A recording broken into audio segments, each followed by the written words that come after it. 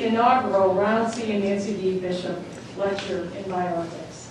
A special welcome to the many family and friends of the bishops, some of whom have, I know, traveled quite a distance to be here, and we're delighted. I'm Susan Gould, formerly director of the medical school's bioethics program, which has now grown and matured into the Center for Bioethics and Social Sciences and Medicine, capably directed by Scott Kim and Angie Fagerlin. I had the distinct honor and pleasure of knowing Ron, who, unfortunately not Nancy so much, who regularly attended a monthly discussion group I hosted as part of a bioethics faculty development program many years ago. Although I was technically the teacher, Ron, Myron Wegman, who some of you may remember, and other professors emeriti who regularly attended, they really taught me more than I taught them. I think we get wiser as we get older. So before moving on to the fun stuff, a few items of housekeeping. The restrooms are located out the door to the left, down past the little kitchen there. And you have to look at the signs very carefully to know which one to go in. This lecture qualifies for CME credits, 1.75 CME credits. If you wish to claim them, please fill out one of those orange cards out in the lobby on one of the tables. And also CME requirements mean we have to have a list of everyone who attends, whether you're a doctor or not. So if you would sign one of those sheets out there, we would appreciate it. Please take a moment to silence your cell phones. See how many people are reaching into their pockets. And finally, there will be a reception immediately after the presentation, and I invite all of you to attend that. Now, I would like to invite Reverend Kenneth Pfeiffer, pastor and friend of the bishops, to say a few words about them. Thank you. Thank you, Susan. Ron and Nancy Bishop were good people. They were good people because they cared. They cared about each other. In all the years that I knew them, almost 30 years, I never saw them show anything but love and respect to each other. When Nancy got seriously ill, Ron took care of her. And that went on for several years. And then Ron was stricken. And there in the emergency room, on the day that he went in, I saw Nancy rising above her limitations to be sure that Ron got the right treatment. Now, I know that Ron and Nancy, like all couples, must have had their disagreements and sometimes faced very difficult times. But every instance that I ever saw them, they treated each other with gentleness and kindness. They cared for each other. They cared for their children, Christine, Andrew, Ellen, David. And I was pleased several years ago at the memorial service for Ron and Nancy to listen to them talk about what it was like to be raised in that family. It was very clearly a close-knit family. They obviously taught you to care for each other and to care for the world. And then when you produce children of your own, they embrace that new generation just as warmly. And I know a lot about those children because they talked about them a lot, and I can remember some of the stories. They also cared for those of us who weren't direct members of the family, as I had occasion to learn when we moved to Ann Arbor, and our moving van was about 5 days behind us. They welcomed us into their home as though they had been running a B&B for stranded families for many years. It was a great experience. Shortly after I came to Ann Arbor, I asked Nancy to serve on a support team for my ministry, and she did that for 3 years. She offered strong commandments to me.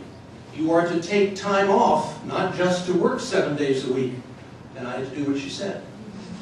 She taught me a lot about the congregants whom I did not know and she knew very well after 30 years in the church. And she was willing to vet the different ideas that I had for plans and projects and programs before I launched them, to be sure that I was doing it the right way in that particular congregation. I continued through the years to seek her advice for that reason. She was a pillar of the committee that planned our 125th anniversary celebration. Ron, if there was a board or a committee in that church that Ron Bishop did not serve on, I don't know what it was. He was on the search committee that called me.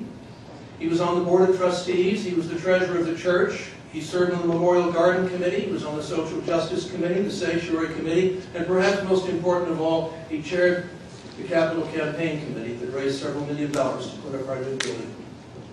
Ron and Nancy both were generous with their time and their money. They cared about the well-being of the congregation. They also cared about the larger society, and they were involved in a number of activities in the larger society, including the Ann Arbor Council and the American Civil Liberties Union. At the first dinner that I had at their home in 1980, Ron introduced the subject of ethics in medicine. He was the head of a program called Ethics in Medicine at the medical school at that time. And he talked about that and about his work on the IRB and trying to do ethical research. And it was very clear from that conversation and many conversations that followed and many activities that we engaged in together that this was a man who believed that medicine was an enormously vital part of our society and that it should always be done with the highest ethical practices and the highest ethical standards. That's the way he and Nancy practiced medicine. It's the way they lived their lives. And I was proud to be their pastor and their friend. One of the ways in which it's demonstrated how much he cared about ethics in medicine is the lectureship that you are now attending. This first inaugural lecture, as it were. And as a memento of that, we're going to make a presentation to the 4 children. This is the certificate, which I'm going to read to you. The Ronald C. and Nancy V. Bishop Lecture in Bioethics, on the occasion of the inaugural lecture established by Ronald C. Bishop, M.D. 1944, and Nancy V. Bishop, M.D. 1944, we proudly present this memento to, and then the individual children's names will be on each certificate, in honor of your parents for their extraordinary contributions to the University of Michigan, Ann Arbor, and their community, and for their devotion to medicine and to serving numerous civic, cultural, and academic initiatives, including the creation of this vital lecture in bioethics.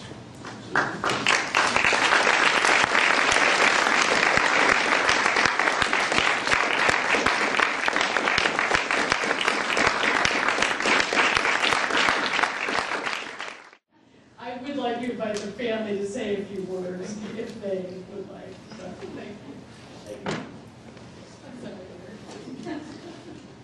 And my parents were concerned about social and ethical issues throughout their careers. In the 1950s, my father was involved in the early use of radioisotopes in medical research, and from this he participated in the Human Use Committee, which later morphed into the IRB. He volunteered in 3 clinics. He traveled to Nicaragua to promote health care there. And as an attending physician, he chastised medical residents if they ever referred to their patients as gomers.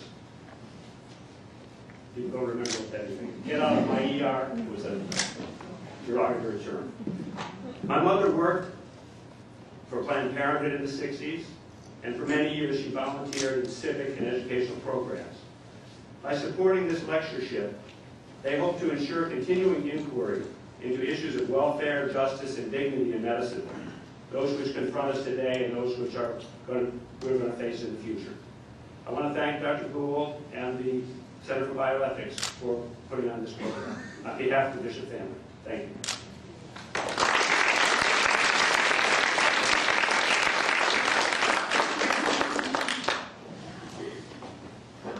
So I want to first say that thank you to the Bishop family on a personal level. When I came to the University of Michigan in 1986 from Canada to do my training in pediatric hematology oncology, I was given the opportunity to pick up my electives, and I actually said, could I rotate on the adult side?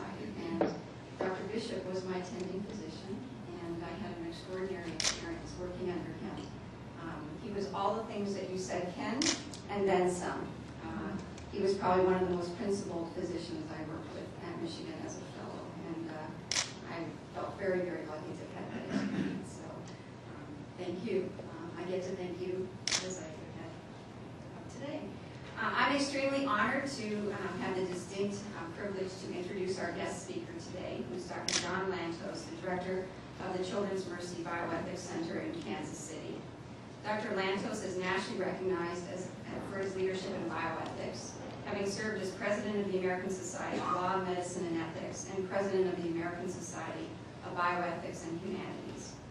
His work in bioethics covers a broad spectrum of ethical issues related to neonatal and pediatric care, life sciences research, organ transplantation, end-of-life decision-making, physician-patient relationships, and resource allocation. In addition to authoring hundreds of peer-reviewed articles and book chapters, Dr. Lantos has written or edited several books in the area of medical ethics, including Neonatal Bioethics, The Lazarus Case, Life and Death Issues in Neonatal Intensive Care, The Last Physician, Walker Percy and the Moral Life of Medicine, and Do We Still Need Doctors? I hope the answer to that question is yes. Buy the book. Dr. Lantos' expertise has been tapped and acknowledged by many. As examples, he was a member of President Clinton's Health Reform Task Force, and he has served on many task forces for the state of Illinois that have examined issues such as legal guidelines for end-of-life care, pandemic preparedness, and genetic services. His expertise and work has also been recognized with appearances on Larry King Live, Oprah Winfrey, and Nightline.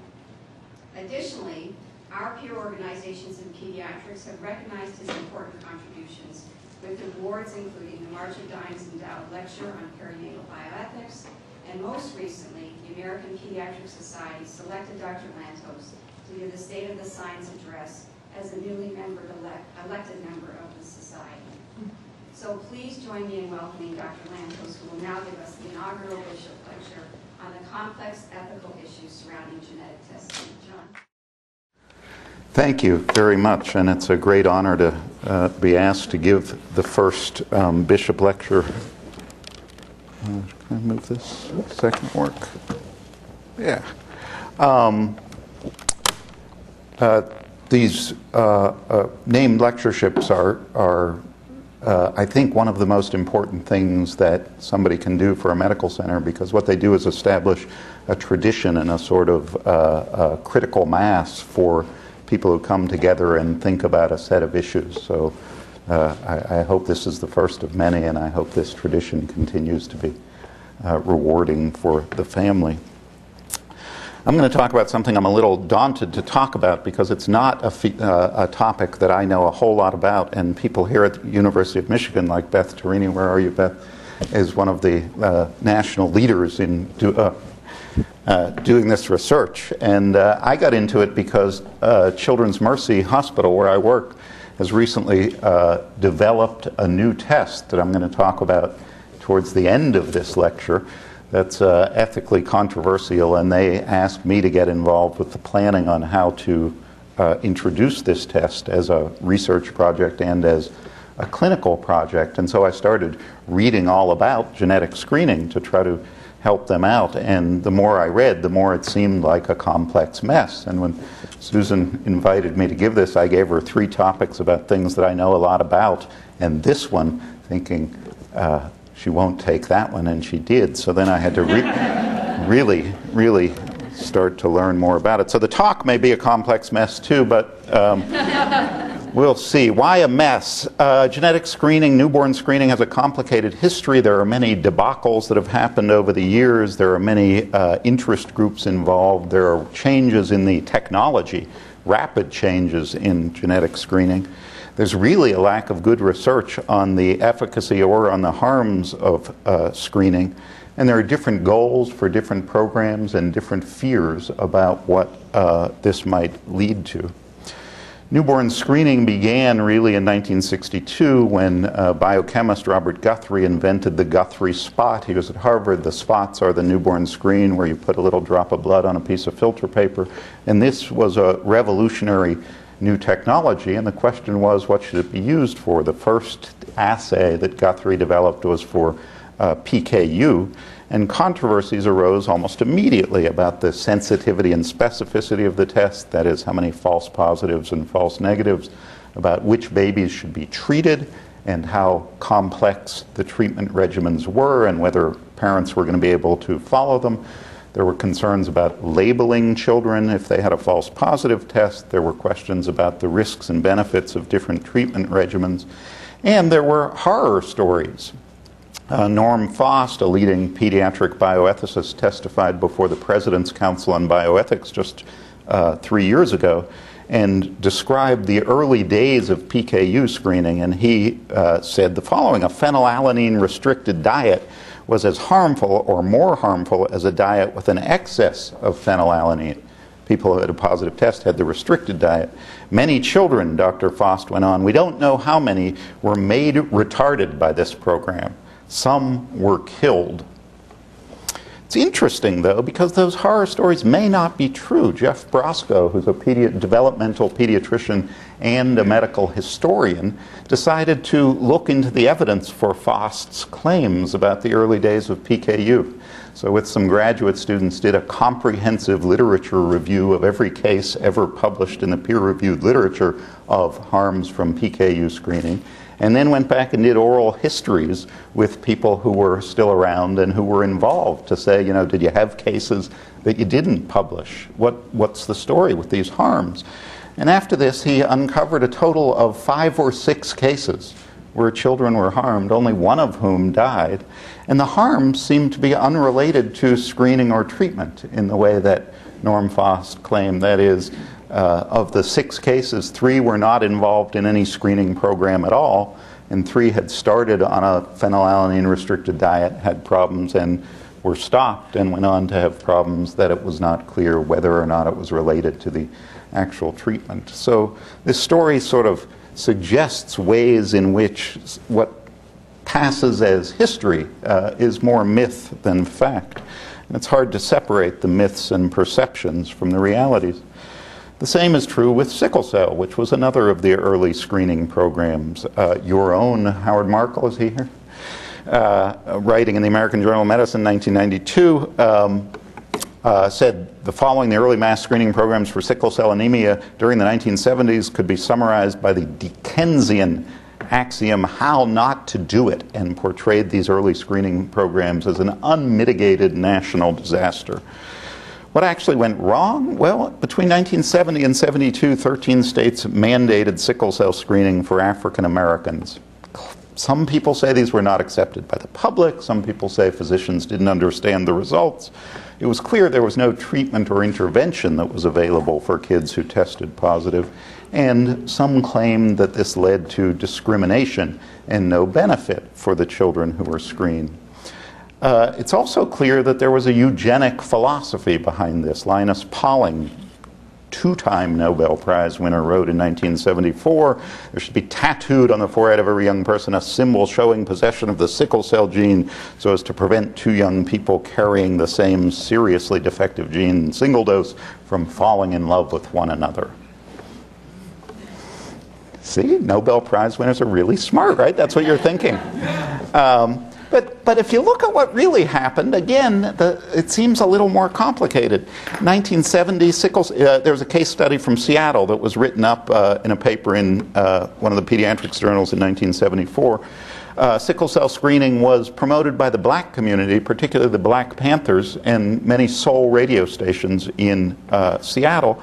And one of the clinics associated with the University of Washington, the Odessa Brown Children's Clinic, decided, based on this advocacy in the black community, that they were going to start screening, but then they evaluated the program after a year. And they found that they'd tested 2,000 kids. They found 85 who had sickle cell trait, no cases of disease, and then they interviewed 47 families who had children with trait and 100 control families. And they found widespread misunderstanding about carrier status among both cases and controls. I don't know if you can read this, but they asked people things like, is the trait a disease? Does the trait have physical manifestations? Should you restrict vigorous play for kids who have sickle cell trait? And what they found was, both in the carrier group and the control group, lots of people had false beliefs about the implications of the trait. Many parents who had children who had sickle cell trait reported symptoms from the trait, something that most doctors believe is not associated with sickle cell trait. They restricted the physical activity of these kids, and the screening program was discontinued based on this, and the doctors who wrote the paper called this sickle cell non-disease. And this program is often cited as a typical example of the harms that can result from screening.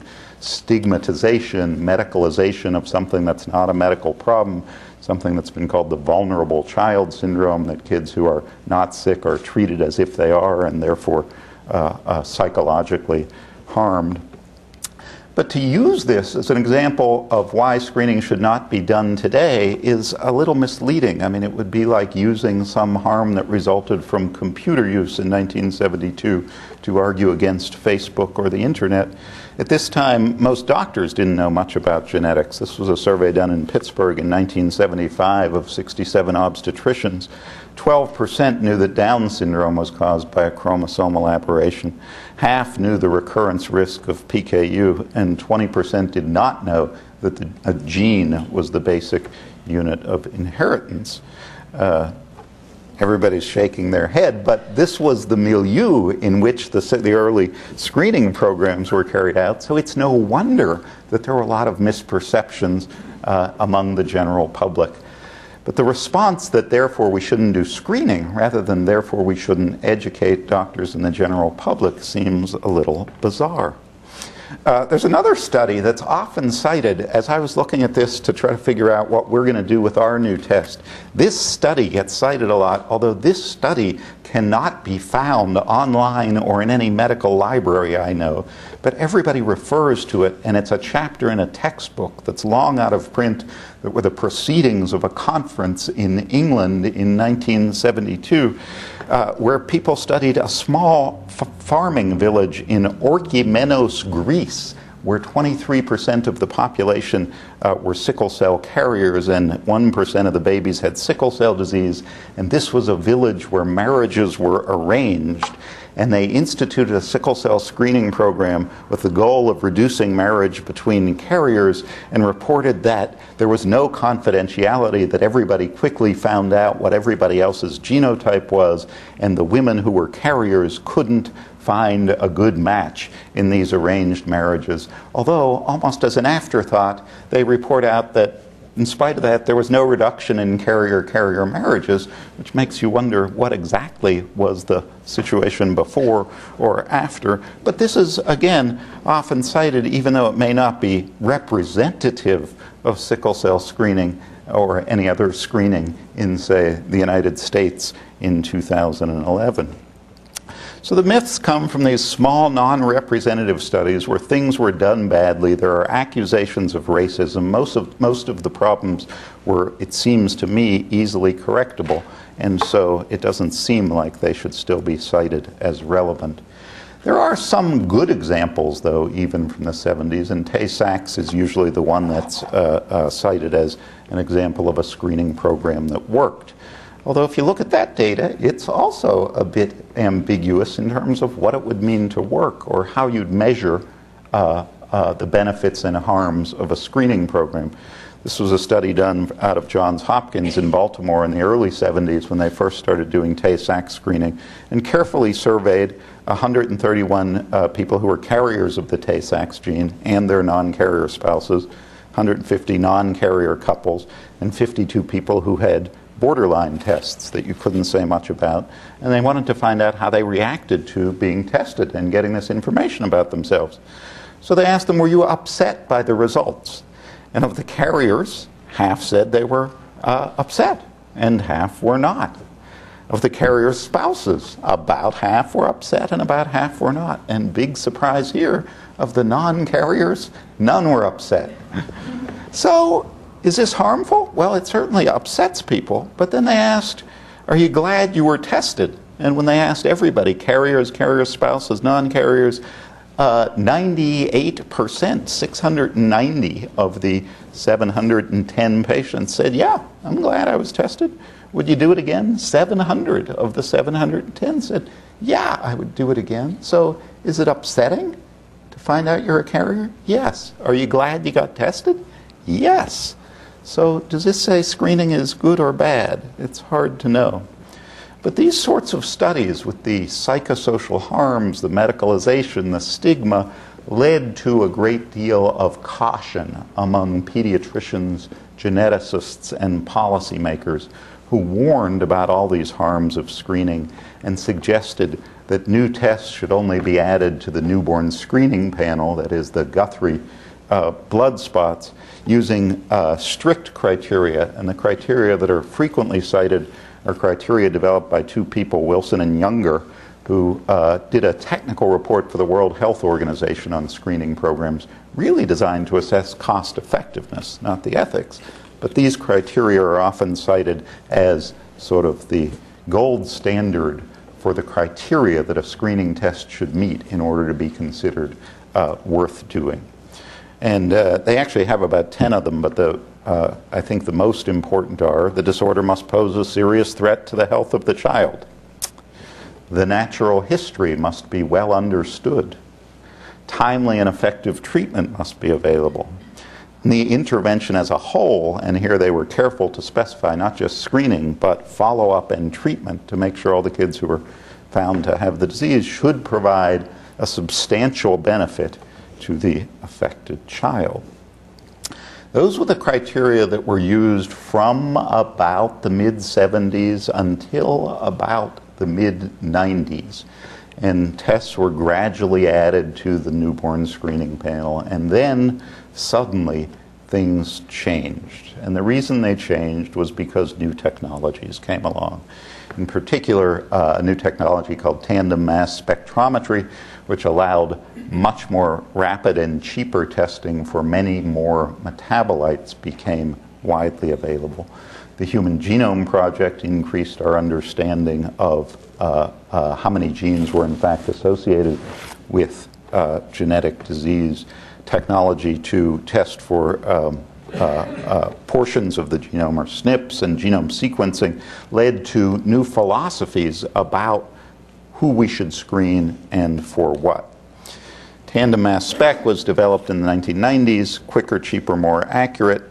And here's one example of what happened. In 1996, Massachusetts and many other states did the same thing, had a state-mandated newborn screening program for 9 different diseases, and I'll show you what those were.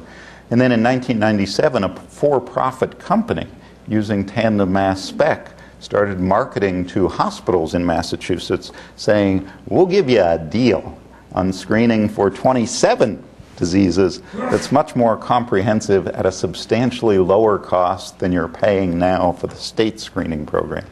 And Massachusetts, to compete with the private company, decided to expand its state newborn screening program. So these were the diseases that they screened for before. Some of them you've probably heard of, others you probably haven't. Here are the diseases they screened for afterwards.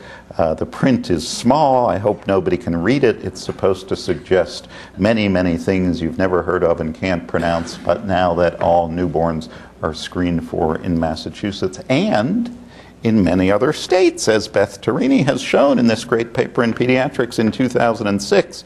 The different colors show how many different tests different states added to their newborn screening programs, going from more than 30 over these 10 years down to 20 to 29, 10 to 19, 1 to 9, and only Wyoming took something off its newborn screen. Do you know what they took off? Was it Wyoming? Yeah.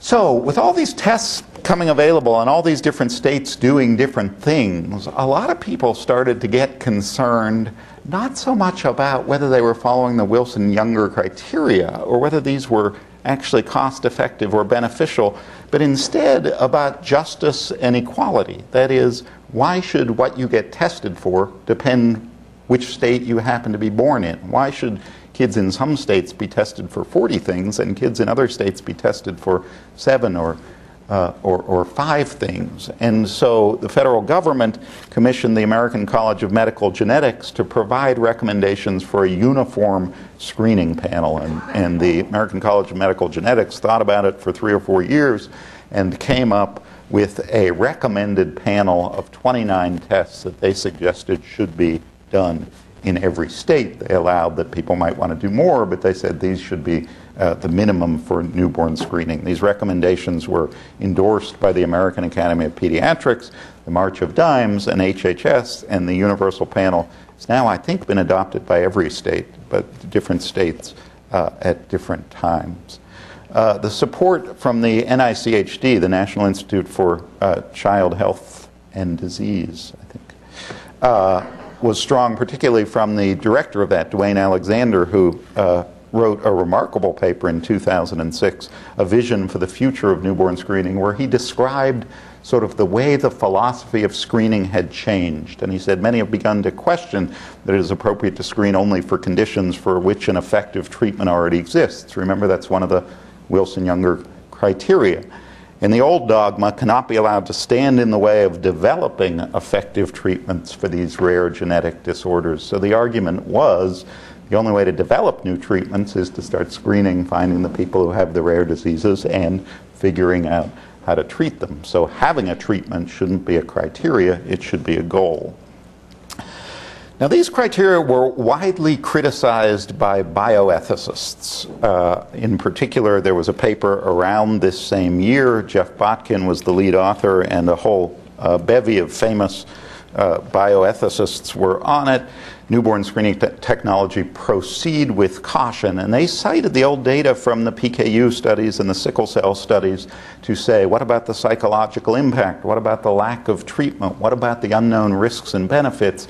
And they said, we're moving too fast. This panel of 29 has no scientific basis whatsoever. It could have been 15. It could have been 150. Why pick these? Why not wait until we know whether screening is actually beneficial before we mandate it for all newborns born in the United States?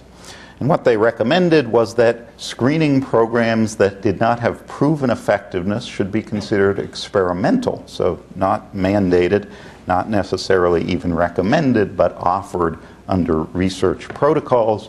Each one should be carefully studied before it's implemented as a mandated test.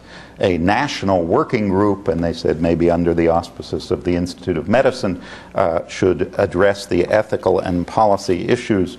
And an independent and impartial organization, and those, as you know, are a dime a dozen, should be put in charge of making policy about what should or should not be screened for. The President's Council on Bioethics more or less echoed these concerns, and many of the people who wrote the pediatrics paper gave testimony before the President's Council on Bioethics, and they issued this report in 2008. Mandatory screening should only be for conditions that meet the Wilson-Younger criteria. For other conditions, voluntary screening with accompanying research is ethically permissible, but not mandatory, and we should avoid screening just because we can, they said.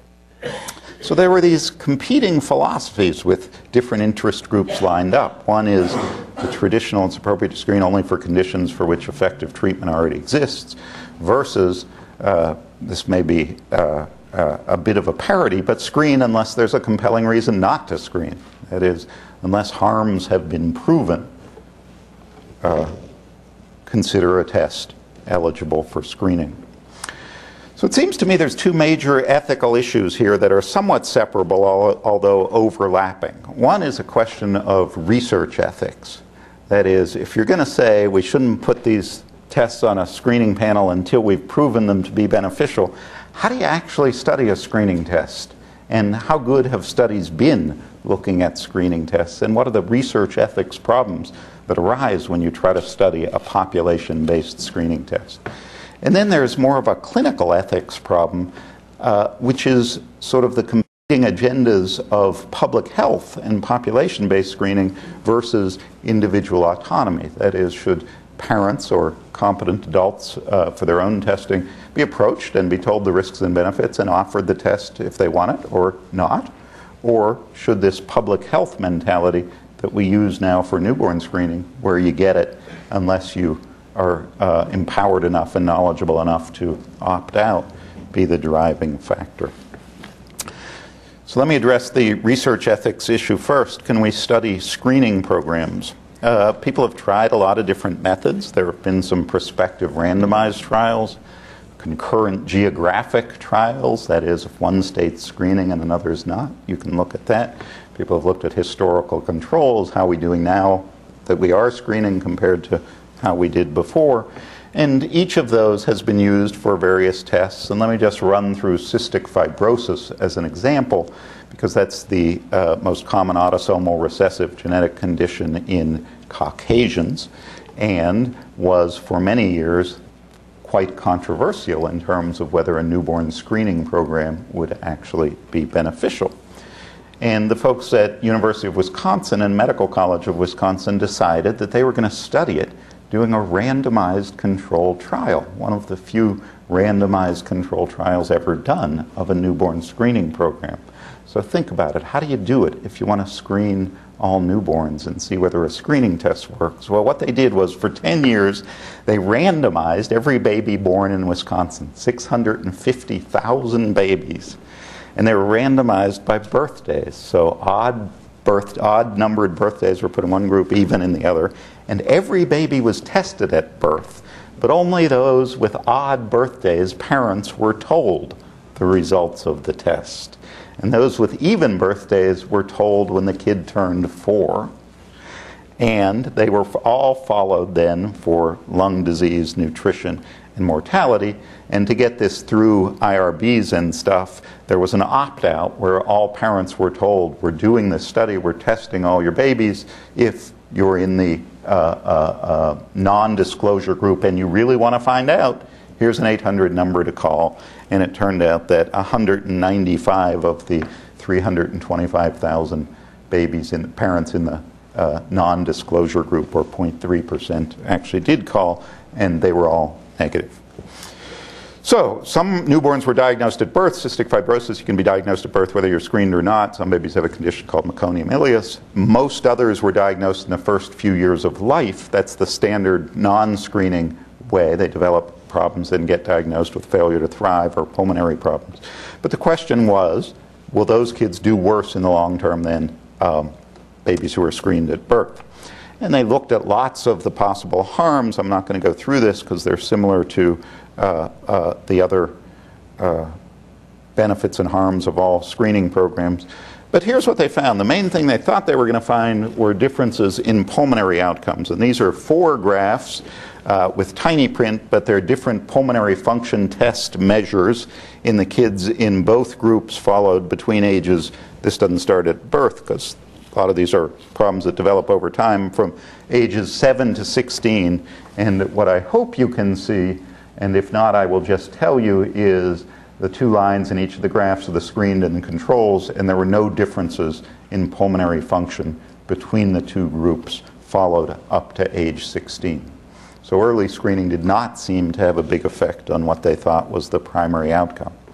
One of the reasons this was true was pretty interesting when they unpacked the data, and this was not the primary hypothesis, but there were 2 CF centers in Wisconsin, Madison and Milwaukee.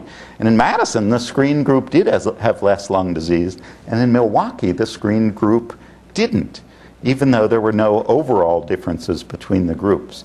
And so they spent a lot of time trying to figure out what was the difference between these 2 centers. And it turned out that Madison had a much more modern clinic, a bigger clinic, with separate waiting rooms for kids who had been diagnosed with resistant bacterial infections from kids who had not. And in Milwaukee, they all sat in the same waiting room. So in Milwaukee, getting diagnosed earlier turned out to expose you to resistant bacteria sooner because you were referred to CF clinic.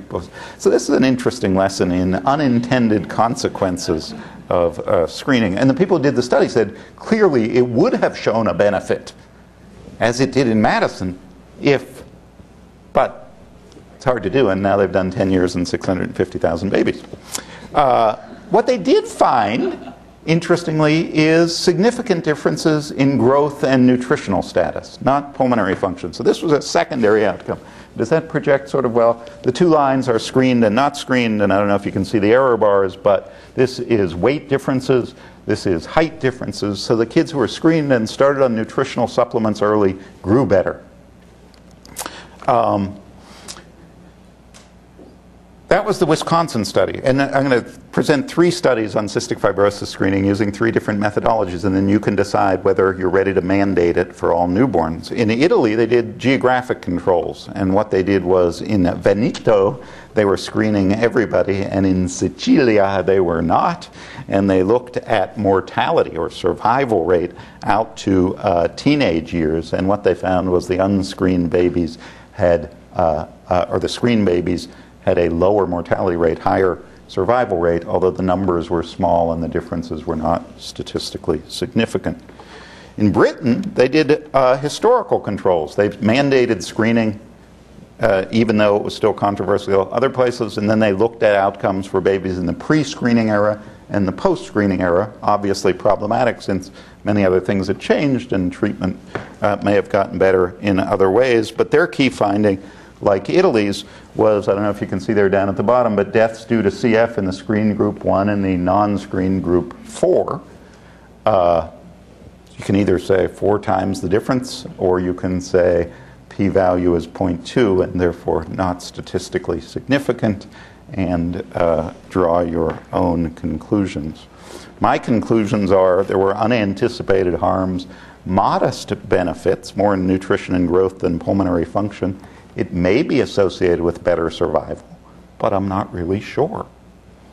Should this now be mandated based on these tests? Should it be offered as an option to people? The difference between offering and mandating, ethically, it would seem preferable to give people a choice, but offering is much more costly than mandating, since you not only have to go through an informed consent discussion, but some people do and some people don't, so you don't get the economies of scale.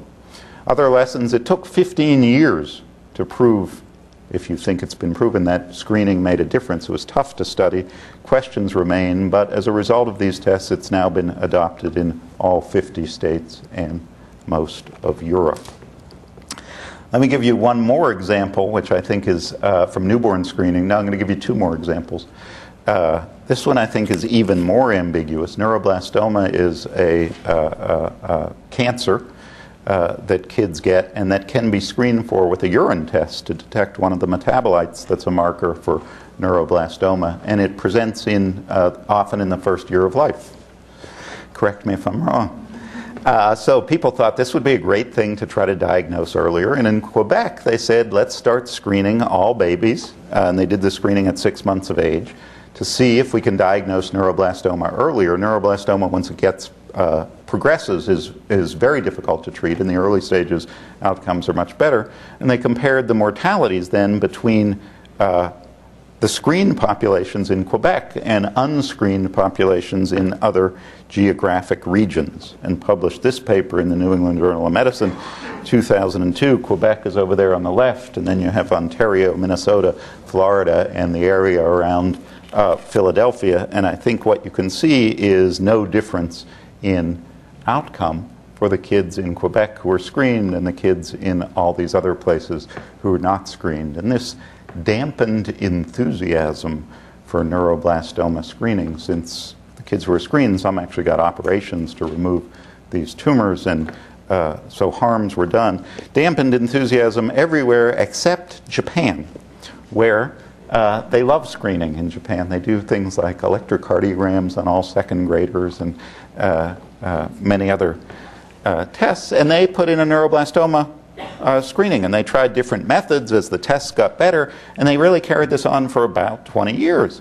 And then they studied it carefully to look at outcomes before any screening, when they were doing an earlier test that was qualitative, either you have it or you don't, and then quantitative screening, which could actually grade how bad it was and was thought to be a more sensitive and specific test. And they had screened over these years 22 million children, and they found lower mortality in the screened cohorts. So before they started screening, 5 kids per 100,000 in Japan died of neuroblastoma. When they used the earlier screening, 4. When they used the better screening, about 3 per 100,000. So they cut the mortality rate from neuroblastoma by 40%. So who do you believe, the study from Quebec and North America, or the study from Japan? Should we put neuroblastoma? This wouldn't be on the newborn screening program, but it would be for children. Some of the lessons I would draw is that early detection is not necessarily beneficial. Screening changes our understanding of disease. Whatever it was that these kids in Quebec had who tested positive, and many had pathologically proven neuroblastoma, it wasn't the disease that kids who were diagnosed clinically, that is in a non-screening program, seem to have, because many seem to regress spontaneously or not progress. Timing of the test is crucial. Cutoffs for the tests are crucial. And these sort of subtleties may be true for many other syndromes. So one lesson comparing neuroblastoma with CF is a screening test is not a screening test is not a screening test. Each one has its own quirks. And just to further highlight that point, I'll talk about a much more rare condition, Krabbe disease, which is an autosomal recessive lysosomal storage disease, a very rare condition similar to Tay-Sachs in its clinical effects. That is, kids are born looking normal and then develop progressive neurologic degeneration, eventually leading to complete brain damage and death, usually in early childhood. It's a variable age of onset and progression. The incidence is usually, or before screening, was quoted as 1 in 100,000. And the only way to treat it is with a bone marrow or a stem cell transplant. So there's no, it's not like PKU where you change the diet, or cystic fibrosis where you add some nutritional supplements. If you want to prevent the progression of Krabbe's disease, you've got to get a bone marrow transplant, which itself is associated with some mortality. So in 2006, New York State said, we're going to screen all newborns for Krabbe disease. Why did they do that? It was because of the incredible scientific evidence that this was beneficial? No, it was because, what's his name? The quarterback for the Buffalo Bills had a kid who had Krabbe's disease, and this made the news and led to lobbying, and this test was mandated and added, and they started screening. And what they found was, surprisingly, when they screened for Krabbe's disease, the incidence was 20 to 25 times higher than predicted. So not 1 in 100,000, but 1 in 2,000 or 3,000 were having positive tests. But some of the positive tests were not highly positive. They were intermediate, and they didn't know what to do with these because they didn't want to send all these kids for bone marrow transplants. So instead what they did was said, we're going to do monthly neurologic exams from a pediatric neurologist, and quarterly we're going to get MRIs and do LPs, spinal taps, and evoked responses to see whether this disease is progressing in some subtle way. Because the thing about the bone marrow transplant is it doesn't reverse the disease, it prevents progression.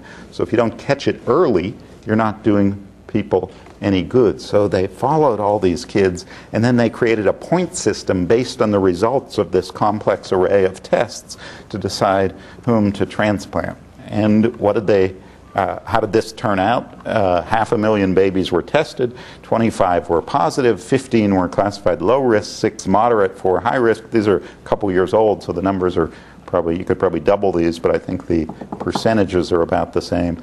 2 of these 25 positives were referred for transplant. 1 got a transplant and is apparently doing well. 1 apparently died before the transplant was done. So are there harms to this? Imagine being told your child's at risk for a degenerative, untreatable neurologic disease, that the only treatment is a bone marrow transplant, but that for now we're just going to watch. Or imagine not being told. Which way should it go? It's a tough one. Krabbe's is different from neuroblastoma, is different from cystic fibrosis, and they're all different from the sorts of screening tests that we do in adults, about which we've also learned some interesting things. And I'm going to race through these quickly to just hit the conclusions. And a lot of people probably know about PSA because this is now becoming the middle-aged man's rite of passage. I mean, what do you do? What do you do? CAT scans for lung cancer are a little more less well known, but I'll show you a study where people said, let's take smokers and let's do CAT scans of their lungs every year and pick up their lung cancers early. So lessons from PSA. 2 prospective studies published in the same issue of the New England Journal in 2009. Large prospective studies. United States, 8 years, 75,000 men randomized to either annual PSA or usual care to see whether men, middle-aged men who get a PSA annually have better outcomes than men who don't. The screening group got annual PSA for 6 years. They got rectal exams. The healthcare providers received the results and decided what to do, so there was no mandated treatment. And the usual care group got whatever their doctors recommended, some of whom got screened because their doctors recommended screening. And then they looked at cancers, deaths, and causes of death. Here's what they found. The screening group had many more cancers diagnosed over the 10 years of the study than the control group, but the mortality rate was exactly the same. Were these men benefited by being told that, yeah, you have cancer and doesn't make a bit of difference whether we found it or not? But the cumulative death rate from prostate cancer 10 years in two groups combined was 25% lower in those who had undergone PSA tests at baseline. Remember, you can't control what people had done before they got into the study, so it turned out many people in the unscreened group had had PSA tests done, and if they reanalyzed the data looking at anybody who'd had a PSA test done, the mortality rate was much lower. But that wasn't the study question. Europe, around the same time, they did a similar size study, 182,000 men, 50 to 74. They just did the testing every 4 years. They didn't mandate which cutoffs to use for the test. Every country had its own rules. What they found when they pooled the data after 12 years was these are mortality rates that the control group had higher mortality than the screening group, separating out around 10 or 11 years, farther out than the US study went. So maybe screening now will save your life 15 years from now, but who knows what will be available 15 years from now. And the accompanying editorial said, screening for prostate cancer, the controversy that refuses to die. Nobody has a clue what to do. And they did a reader poll, actually, where they presented a case and asked doctors around the world, what would you do with this guy? And they split sort of random, a third would test, not test, and if the test was positive, treat or not treat. One more quick study, because this one's also fascinating. So you'd guess that people who smoke and who are at high risk for lung cancer would do better if you screened them and tried to catch their cancers early. So the National Cancer Institute did a study where they found 3,000 of these current or former smokers. They got annual lung CAT scans. They followed them up for 4 years, and they looked to see whether they diagnosed more cancer and whether the people whose cancer was diagnosed did better than those who weren't. What they found, similar to the prostate thing, yes, they found more cancer, 3 times as much. Yes, they did more surgery. They took out the cancer 10 times as much. And no, it didn't do a bit of good. The overall mortality rate was exactly the same. These graphs show the upper two are, did they make the diagnosis? Did they get an operation? And the bottom two are, did they have advanced cancer when they were diagnosed? There was no difference. And did they have any difference in survival? And there was no difference at all. So can we study screening? Yes, but it's expensive, complicated. Each test is different. Unexpected results are common. And diseases found on screening may not be the same disease, whether it's lung cancer, prostate cancer, Krabbe's disease, or neuroblastoma. So with adult cancer screening, though, it's a clinical model, right? I mean, your doctor talks to you, you want to get the PSA, you want to get the lung CAT scan, with a little bit of research thrown in, not the public health model of newborn screening, which is mandatory screening. In spite of these complexities, as I say, newborn screening is expanding, driven by doctors, parents, advocacy groups, for-profit enterprises for many conditions that don't meet classic criteria. I'm going to stop right at 5:30. 2 minutes later. I'm going to... Okay. Just for fun, I'm going to summarize the studies on the psychosocial benefits and harms, where people have now done dozens of studies to find out whether being screened and either benefiting or not benefiting or having a false positive causes psychosocial harm. And the bottom line of all these studies is high reported satisfaction among tested children, no evidence of long-term psychosocial harms based on these sorts of things that people look at, cognitive outcomes, that is, do people have misperceptions about their risk, mood outcomes, anxiety, depression, general distress or behavioral outcomes do they start doing weird things like going in for more tests and all this kind of stuff. It turns out those early data from, say, the sickle cell Seattle study don't seem to be borne out today in large population studies. People who get screened seem happy that they've been screened, use the results generally in what seem to be appropriate ways. And overall, predispositional genetic testing has no significant impact on psychological outcomes, little effect on behavior, and did not change perceived risks. So, recognize this guy? And his famous quote, "When you come to a fork in the road, take it." It seems we are at a fork in the road with these genetic screening programs where we're expanding mandatory screening, expanding voluntary screening, and, more interestingly, expanding screening as a non-medical consumer product. So one of the big developments over the last 10 years is you don't have to go to a doctor anymore. In fact, there's a new book out called The Experimental Man Project, written by a guy named David Ewing Duncan, who's a journalist, author and professor at UC Berkeley, who decided just to see what it was like. The subtitle is What One Man's Body Reveals About His Future, Your Health, and Our Toxic World. He decided he was going to have every screening and predictive test known to science to see what he could learn about himself, your health, and our toxic world. So first he went to see his internist for a physical exam, who said, "You're healthy. You have a little high cholesterol. You know, maybe you're a little increased risk for a heart attack. Exercise, don't eat so much meat, drink some red wine." Then he underwent the Experimental Man protocol. He went to about 250 different labs. He had about 2 liters of blood drawn, spent 22 hours in an MRI. He had 320 toxins tested for and 10 million gene markers. They produced 100 gigabytes of data at a cost of about $150,000.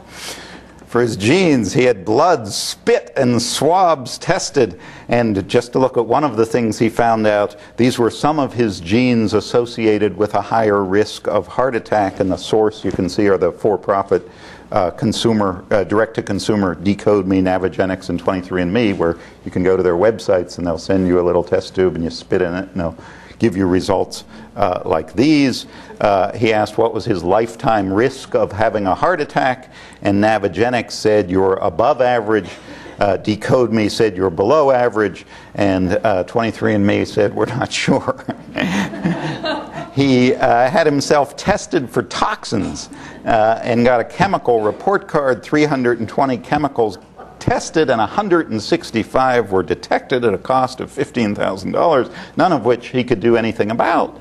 But it was good to know that when the DDT truck was going through his neighborhood as a child and all the kids went out to play because it smelled good, he was still carrying that around with him. He had MRIs and EEGs, and he had full body CAT scans, and he had a proteomic scan and a total body microbial scan to find out what his body flora was. And in the end, he didn't find out much more than his internist told him, that he had a somewhat increased risk of having a heart attack, and given his genetics and his body weight, if he'd lose 10 pounds, his risk would go down, and he lost 10 pounds. So that was a success, right?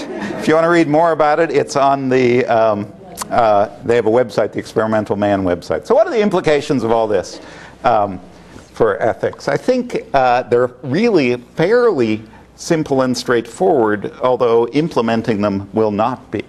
Population-based public health interventions must be safe and effective, at least safe, and at least plausibly effective if they're going to last. And I think what we're learning from things like neuroblastoma and Krabbe's disease is figuring out what's safe and effective is hard, but if data accumulates that something is not, it will be stricken from the public health-based panel individualized clinical interventions must only have a favorable risk-benefit ratio in the eyes of the person who's going to get them.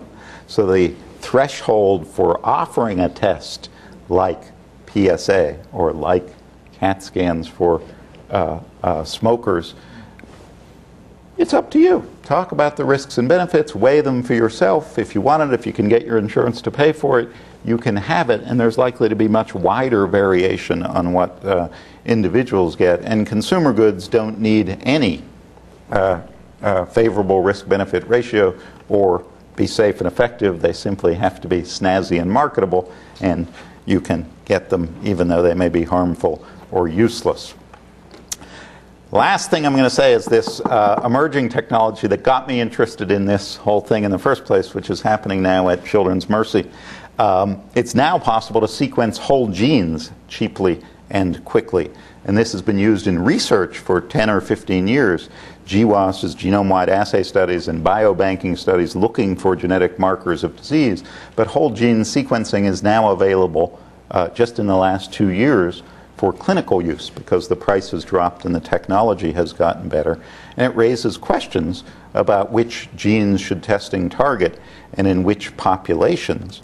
And at Children's Mercy, we've now developed a test we're calling the CMH, Children's Mercy Hospital 595, which does whole gene sequencing for the 595 most common autosomal recessive conditions, and the test can be done now for $250 in a CLIA-approved lab that is for clinical use, not for research use. And we're offering this starting this summer with a doctor's order. So if somebody has a patient who they think might have some autosomal recessive condition, but you can't tell which one, you can send them in, and within 2 weeks for $250, we will know which autosomal recessive conditions they have or don't have.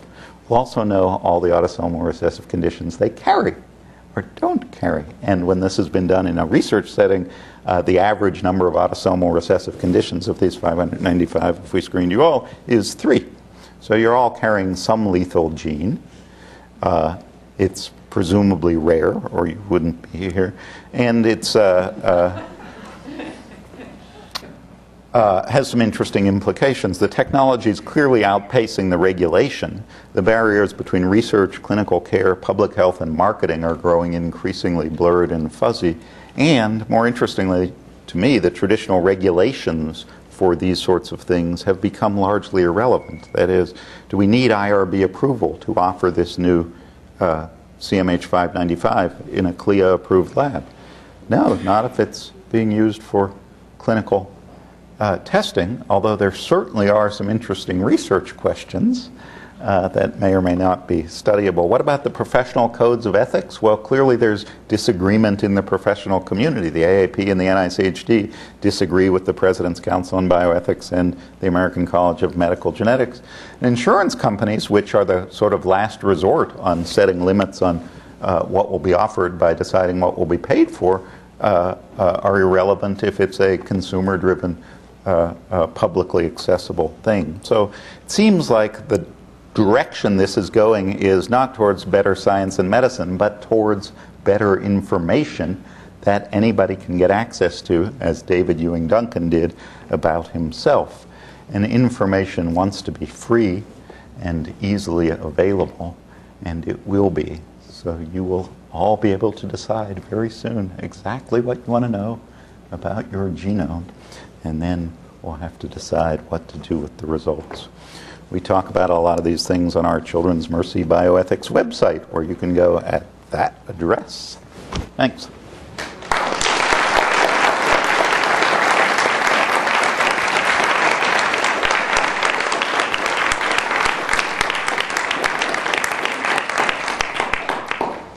Happy to take questions if you want, or we could just go get drinks. I think questions first, then Okay. you can have a drink. Yeah. What if the genes you're testing for are patented? Someone more willing to test for them because they can charge $3,500 what you're doing for 50 cents for a gene. Great question. So information wants to be free. Companies do not want it. And The most famous of those is the BRCA1 gene, which has been patented, and now nobody's allowed to do it without paying that company, Myriad Genetics, $3,000. There's a case before the Supreme Court now, though, that has not yet been decided, right? Not yet. So they've heard the case about whether they are going to continue to allow this. So if they uphold the right to patent genes, I think we'd be at another Yogi Berra fork in the road here. It would take us down one path towards much more restriction of access to this, and not so much professional control, but corporate control of this knowledge and information, which seems so dangerous and problematic to me that I sort of hope the Supreme Court gets this one right. But if not, then all this will be locked up. And it's interesting to think what it would mean, what it actually means to patent a gene, though, because I mean, if I'm not allowed to use my own genes for making enzymes, I have to pay a license fee for my insulin. So it's really patenting tests and figuring out the intellectual property rules to encourage innovation and give the people who come up with innovative new ways of using genes some way to have a return on their investment is the intellectual property challenge. Yeah. John, wonderful talk. Thanks. So you gave an example where physicians were misinformed even when they had a very small amount of data. Yeah. Can you tell us how you're preparing the physicians who will now have a truckload of data as to how to interpret that on behalf of their patients and what their ethical and professional responsibilities are? So, great question. The people who are most... so the question was, how will we educate the physicians in our CMH 595 to deal with these truckloads of data that will be coming down the pike as kids get all these tests? The people who are the most frightened of this new test are the genetic counselors who say, like, we're going to send this information to you docs, and you guys are so clueless that it's going to be worse than nothing. People are going to be coming in, and you'll have told them all sorts of dumb and wrong. What are we going to try to do? First thing we're going to do is offer the test to all the docs on the staff and do an education component where you can either get your own gene tested or you can come to a class about a generic genome and see what the report's going to look like and learn how to interpret this new type of data. I mean, this is stuff that nobody's learned in medical school. I mean, these techniques were invented in the last 5 years.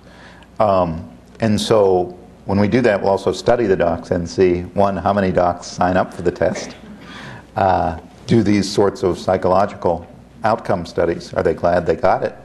Did they find it useful? Did they change their behaviors? Are they depressed? Are they anxious? They're going to and then test them on their knowledge and figure out sort of where the knowledge gaps are. We're going to do that first with docs on site, and then we're going to offer it to the community as well. So we'll see. I mean, it's yeah. I might have missed this. What's the implication for the test? The children's hospital. Right.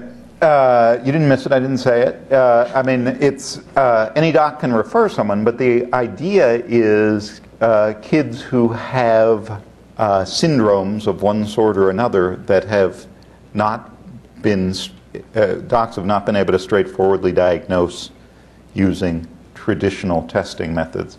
The one original idea that we've dropped would be to randomize kids to sort of traditional diagnostic approaches and this test and look at outcomes and cost and that kind of stuff. But people thought that was just too complicated. So it will be kids in neurology clinic or developmental and behavioral clinic or psychiatry clinic or cardiology clinic who seem to have something that looks syndromic and nobody can figure it out. So I'm just trying to get a sense of what the boundaries of that Yep. would be like. So I'm a psychiatrist, so if I see a child who has kind of autism. The autism spectrum, yep. Does that would your lab accept my referral? We would. And then you'd have to decide what to do with it. For some things, like autism, there are a number of well-defined autosomal recessive things that would be sort of the obvious things to look for. So one of the questions is sort of how much do we focus on the ones that have already been defined?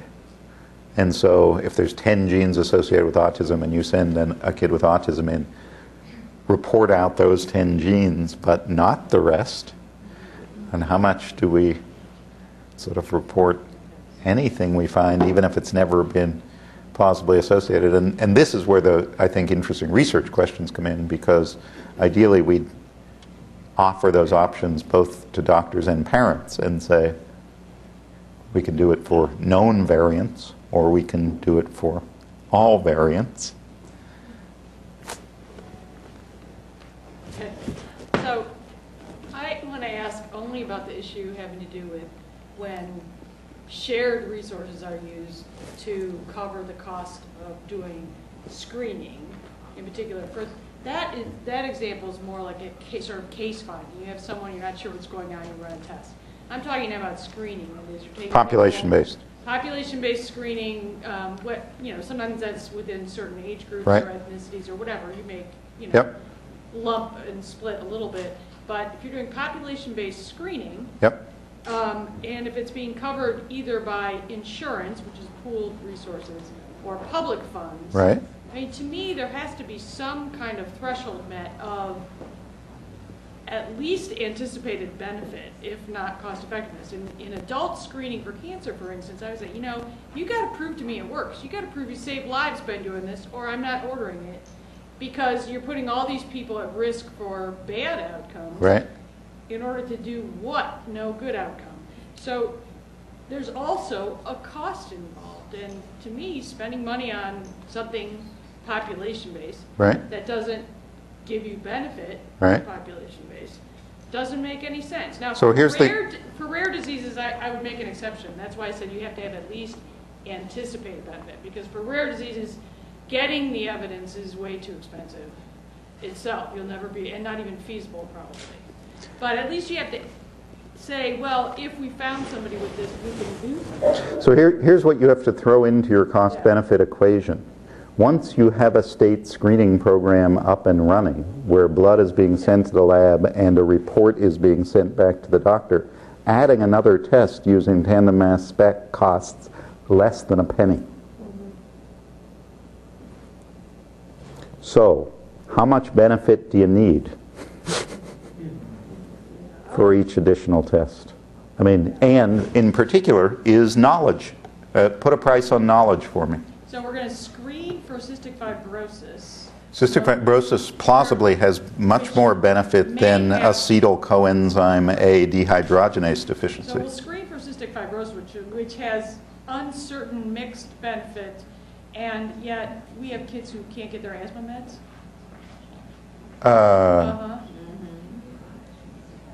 Right. Okay. So. Exactly. Should we have to choose between those two? I mean, if we stopped screening, would those kids get their asthma meds? Where's Len?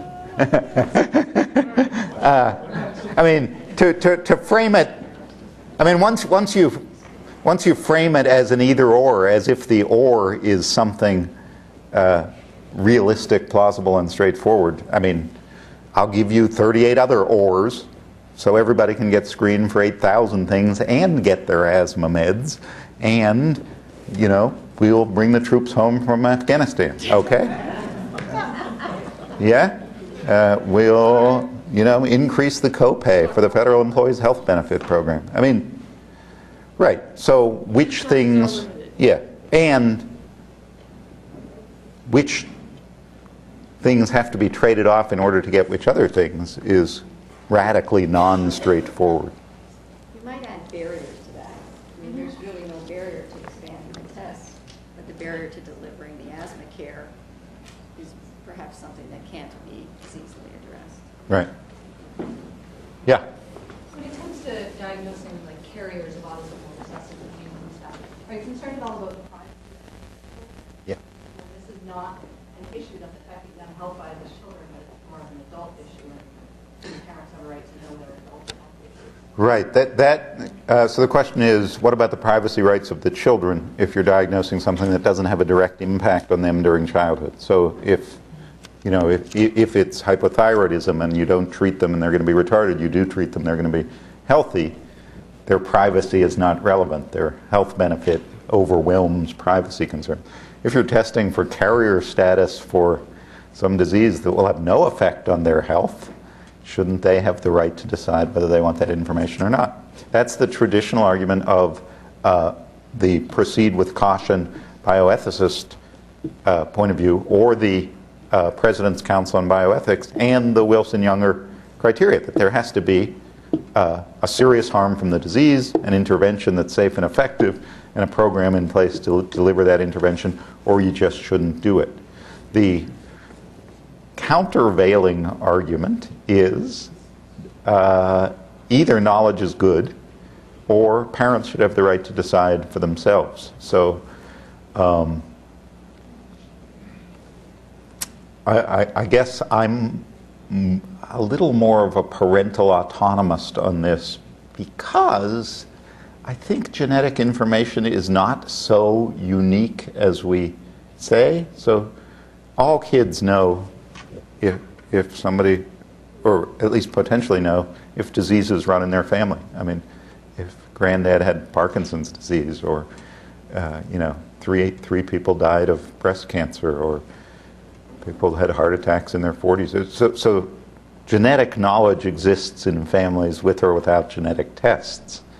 And so sort of what that does to the privacy concern only says you can have vague information, you just can't have precise information.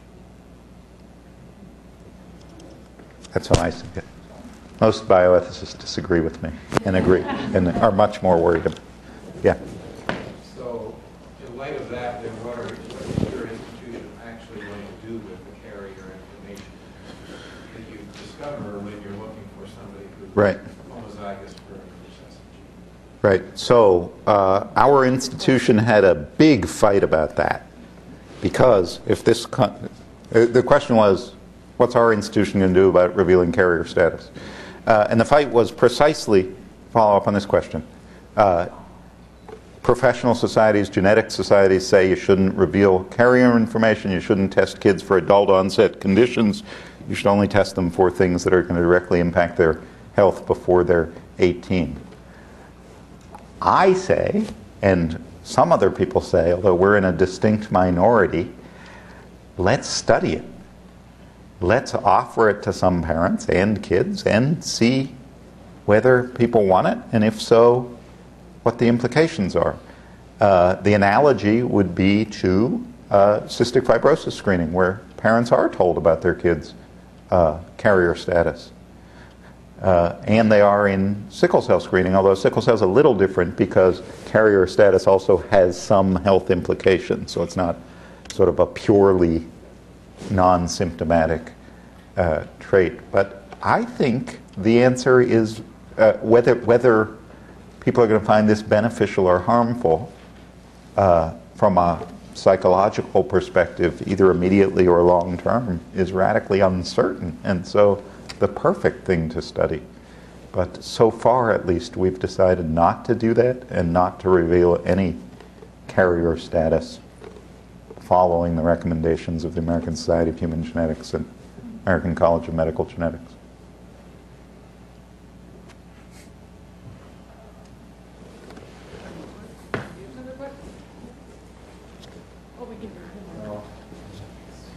Just to say, fine talk, full of information. Thank you. And I believe that the ethical problems really eventually come down to political problems.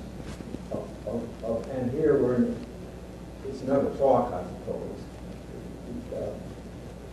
You have now the nation is somehow, in a clumsy way, discussing national health care in some form. Yep. And what will be the parts of that. Right. And this is, in the testing aspect, what tests should be provided to provide needed tests, really needed tests for a nation of 300 million people. Mm-hmm. And there is really no, and as you point out, some make a great deal of sense, some don't, but the whole subject needs to be researched as it moves along. Absolutely. Trouble with is really the political question is, one of the political questions is, there is no effective forum by which these questions can be discussed.